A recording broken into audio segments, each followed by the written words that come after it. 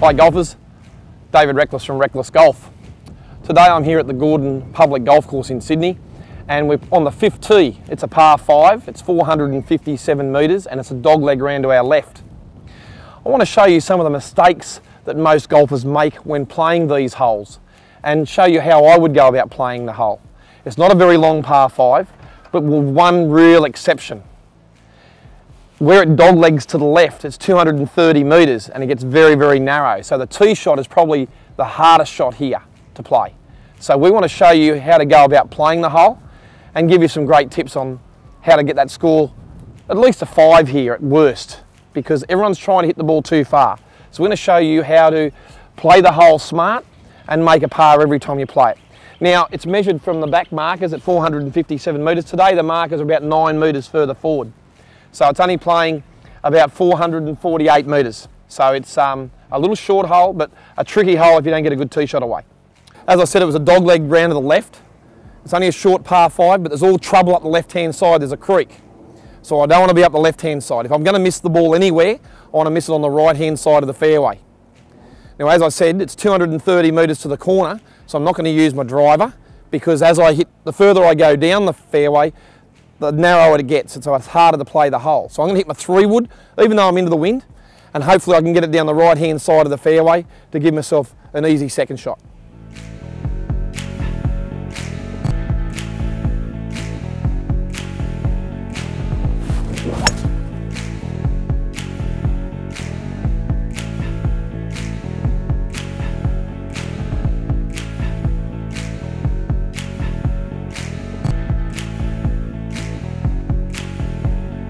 Well, the tee shot wasn't that great.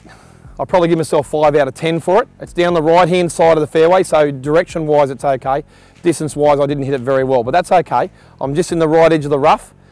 Now I've got to go around the corner. Now the biggest problem here is on the right-hand side, about 200 metres away, I've got a creek on the right-hand side, so I don't want to hit it too far.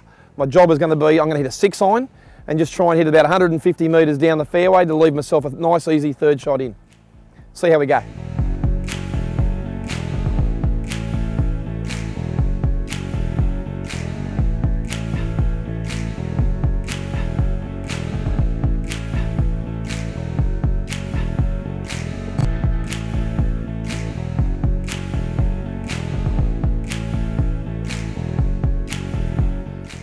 I hit a 6-iron for my second shot and I hit a pretty good 6-iron. Probably give myself 8 out of 10. I've hit it right in the middle of the fairway and I've got 136 metres left to the flag. So we're going a little bit downhill to the green. 135 metres is my 8-iron. We're also going into the wind. Okay, I'm going to take an extra club. I'm going to hit a 7-iron, which goes 145 metres. I know I'm going downhill and I should be using less club, but I think that wind's a little stronger than we first thought. We're down here in the open, we can actually feel the wind blowing pretty strong. So I'm going to hit a 7-iron and see how that works out. I've also got the ball above my feet. So the ground's higher on this side and that's going to make my ball curve to the right. So I need to aim to the left to allow for that to curve off to the right-hand side.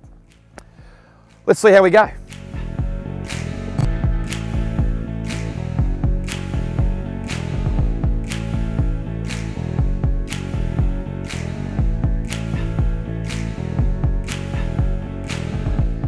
Okay, so I've hit a pretty good shot, but I didn't allow enough to the left for the hill. The ball's hooked a little bit to the right.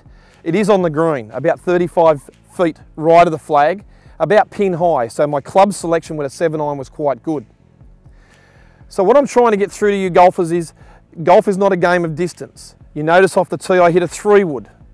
If I hit a driver, I've got a narrower area and it's harder to hit, especially with a driver. I didn't hit a great 3-wood off the tee.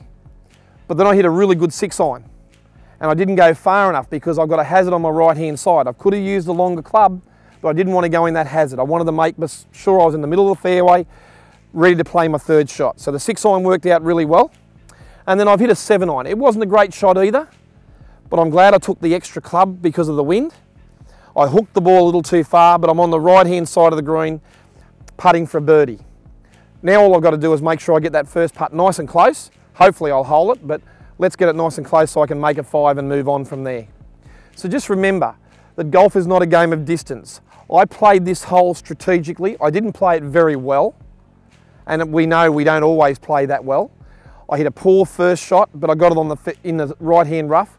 I hit a good second shot and a poor third shot, but I'm on the green putting for 4, and that's all I really want. If I can walk away with 5, hopefully I can get the putt close. We're a big chance of going to the next hole and hopefully playing a little bit better.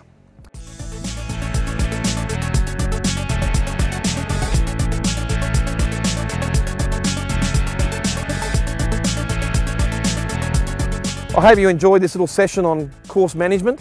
Please have a look at what's in front of you. Don't always try and go for broke. Just play it up the fairway and get it in play. Nice and safe so you don't lose your golf ball and you don't lose shots. Go to my website, www.recklessgolf.com.au, and we'll see you out on the golf course really soon.